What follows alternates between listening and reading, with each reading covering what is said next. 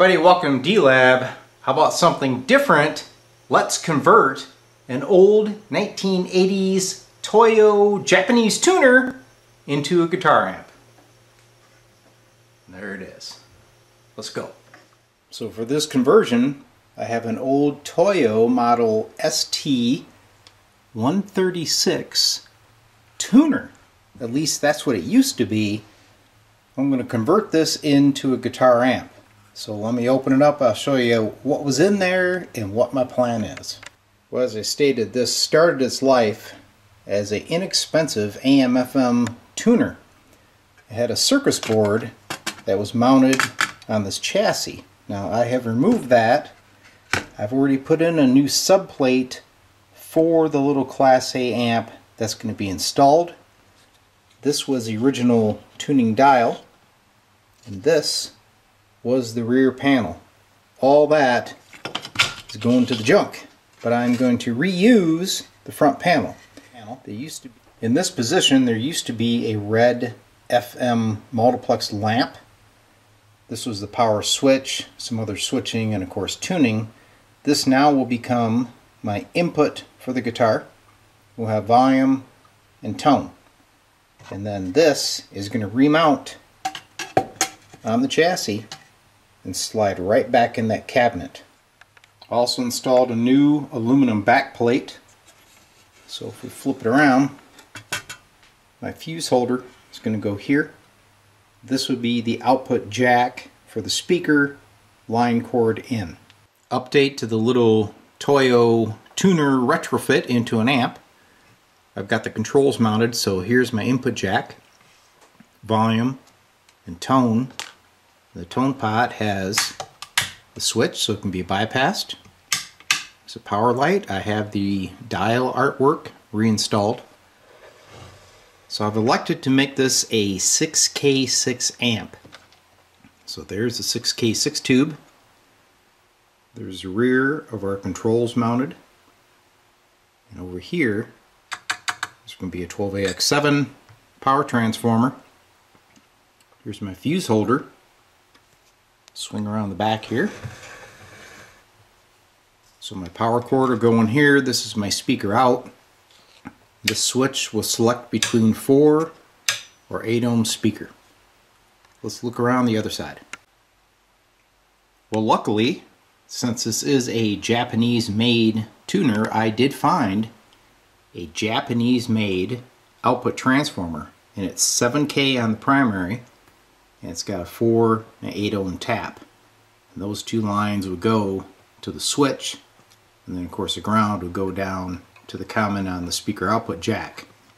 So my power transformer, which is a 400 volt center tap, it also has a 6.3 winding. It sits in there nicely. So because of room constraints, my power supply section is going to be up here. Okay? So you see I landed a terminal board right there. So I'm going to have a pair of filter caps that will lay on top. It'd be diode rectified. That power is going to dive through that grommet to the bottom of the chassis. Same with the 12AX7. The tube's up there, and we're going to have the controls diving through that grommet to the underside of the chassis. Let me show you why I had to do that. So flip her up on its side. You can see under here we only got maybe a ½ inch of space from the chassis rails to my subplate. So the 6K6 tube octal socket had to be modified slightly to clear the cabinet bottom. Okay, we don't want that hitting. So I had to bend all those terminals. I found a mini terminal board, which is nice because it clears. So this will have all my support resistors, caps, whatever. For the preamp section, going to the output section, all this area is pretty much going to be wide open. So I used the shafts of the pots to reconnect the front panel to the amp. There's no other hardware. I also want to add a light. I want to put it above the dial so it lights up really cool. I'm thinking about a GE47 for that. Question is now, will this thing go back into the cabinet. So yep, she's going to slide right in like a drawer and sit like it used to.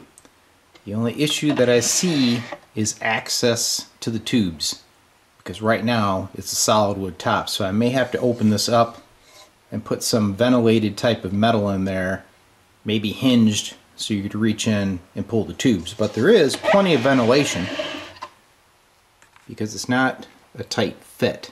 So I really don't think heat's going to be an issue, but we'll deal with that later. Alright, let's check out the final build of the Toyo amp. Slides out like a drawer. Let's inspect the chassis top side and bottom side, and then you'll hear a live demo. Alright, so we'll sweep the chassis. There's my tone control with a bypass switch, volume control, input jack, and those wires run through that hole to the bottom side of the chassis. Our 6K6, 12AX7, power supply filter caps, main power transformer. Here's our fuse. Down there is the output jack. This switch selects between 4 and 8 ohm from that cool Japanese output transformer. Okay? Backside, here's that switch to select your ohms for the speaker. Power input. Let's go underneath. Here we are, bottom side. Yeah, she was pretty tight. I only had about a ½ inch of clearance. So this is the bottom of the 6K6 output tube. 680 ohm resistoroid for the cathode biasing with this little cap over there. That's 100 microfarad. 12AX7 with the coupling caps, tone caps, feeding the controls through that grommet. Here is another power supply cap that actually fit underneath, and this grommet goes up to the power transformer. Right there is the ground lead for the power cord. Really came together slick. Of course, most of the front panel was uninterrupted. I used the existing holes, and these are actually 1970s spline shaft type knobs. The original tuning window lights up. There's a power switch. If you guys like this and you want a schematic, as usual, email me and I'll send you a JPEG.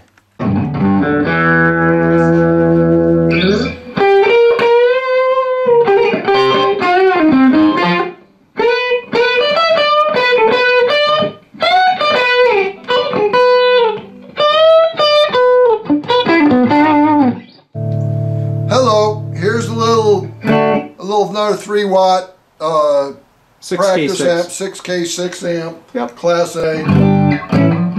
Another little, it's like a micro champ, kind of a one-trick pony. Doesn't sound too bad though.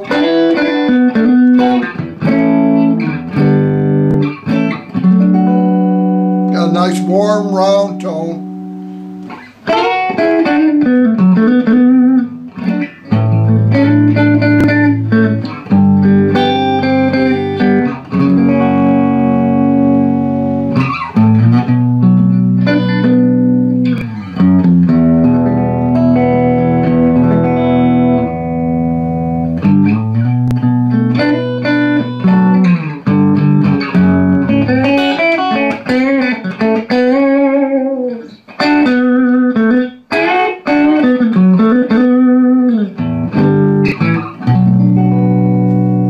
For me, man, let's go to another one.